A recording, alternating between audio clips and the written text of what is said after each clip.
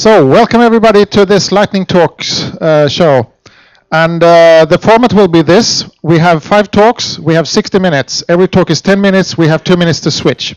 Now, during these 2 minutes, you will have to vote for how good you think this talk is, and then immediately hand in your vote. So the votes should be handed in before the next speaker begins.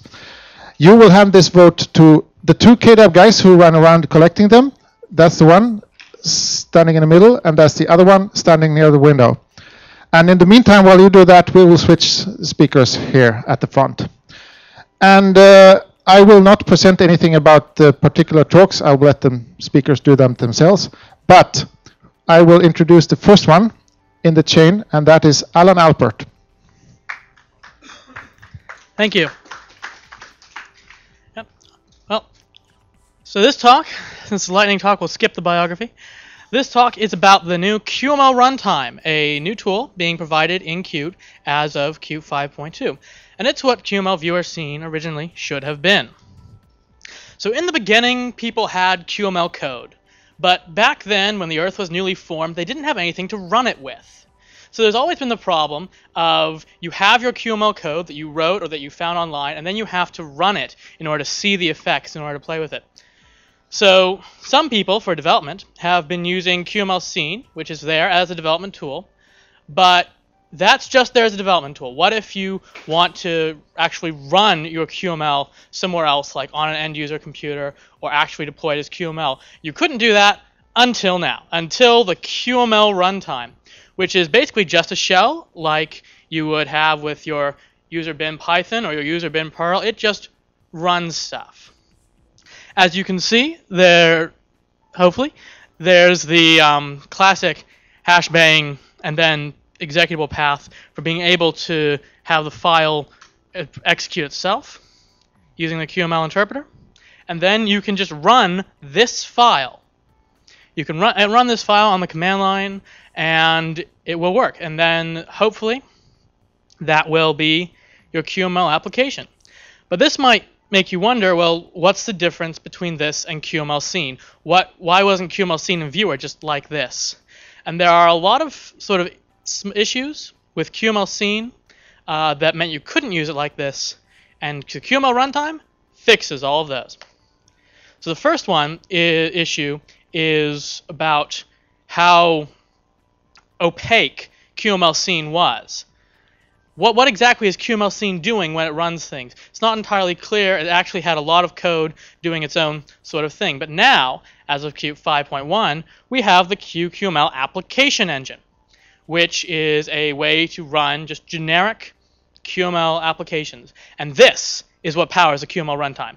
The QML application engine not only provides an easy way to write your own C++ shells for your QML applications, but it also provides clarity so that when you find that you've run into some limitation and you no longer can have a pure QML application, you can go from using the QML runtime to run it to your own C++ shell with custom code, and to get the same effects as QML runtime, you use a QML application engine. Those features are easily available and clear as to what steps are needed to transition from the QML-only entry point to the C++ entry point. This includes some features such as setting up the translation and dummy data where necessary. Another problem with QML Seen is that, from the name, it's scene graph. It's there just to run scene graph snippets of QML. And this obviously is not good enough for a generic QML runtime that should be able to run any QML file. As you can hopefully see, this QML file is not scene graph. In fact, it's for some custom application that has its own import and its own types. And yet this can be run with the QML runtime. And the way it does it is configuration files, like this one. This is an actual configuration file for the QML runtime, which explains how it should encapsulate scenes where the root object is a QtQuick item.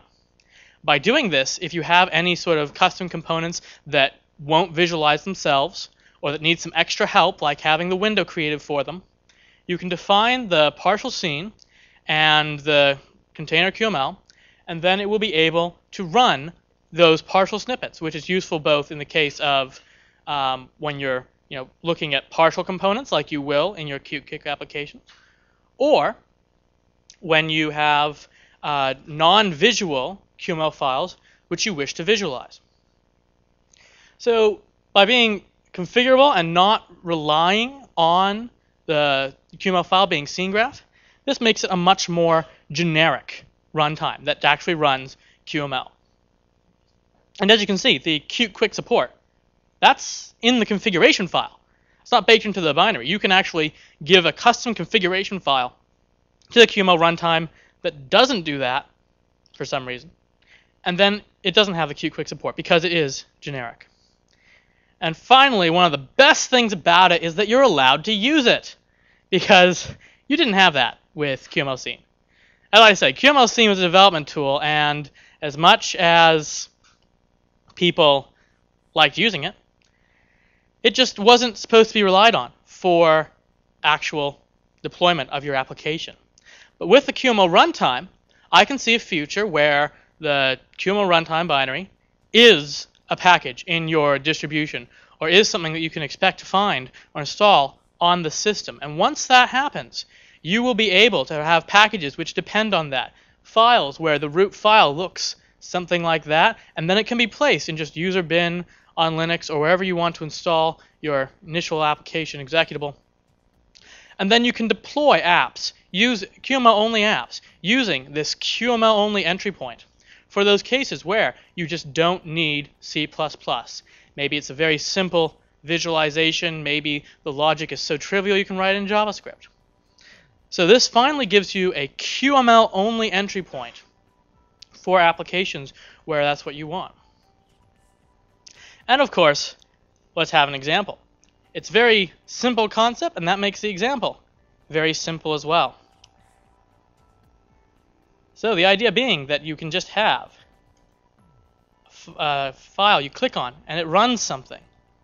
And this, it sounds simple, but this was actually forbidden before unless this was pointing to a C++ file. But what it's pointing to is just this QML file with a hashbang up top to say what to execute it with. And of course, this to do a good QtQuick file with the generic runtime, you get to control the window parameters with the window item instead of having those controlled by command line arguments to QML Seen. Hands up if you knew that QML Seen had command line arguments. 2 people, excellent. Well, that shows you just how opaque it was. But yes, and to continue the example, you can run a QML file just like that. It's very similar to QML Seen. This is new. You couldn't do that with QML Seen. You can actually have your files be executable like you would with a Python or Perl script. So when you need to write those simple, trivial GUI applications, there's finally a scripting language, basically, for that, which is really simple.